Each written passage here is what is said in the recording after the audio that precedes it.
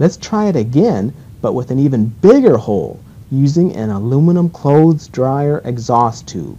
My name is Sarah Murbash. I'm a reporter at the Dallas Morning News. The Dallas County District Attorney Susan Hawk has faced numerous allegations that she took on in January about her personal professional.